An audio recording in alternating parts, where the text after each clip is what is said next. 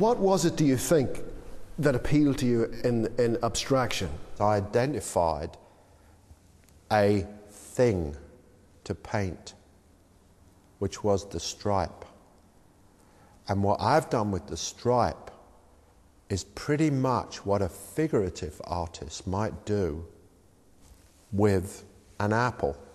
I mean, I often think of myself in relation to Cézanne. You know, I have a similar artistic temperament because there's a lot of head in it, but there's an emotion in it.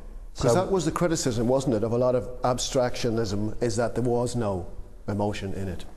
Was my criticism of it now. Yeah. I mean, you've got to touch people, you've got to put your finger on their soul.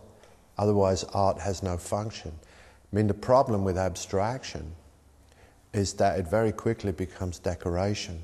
But if you play music in a way that touches people, let's say you listen to opera, Italian opera, I can still be really touched in the deepest way, but I don't understand the words. That shows you that abstraction is everywhere anyway.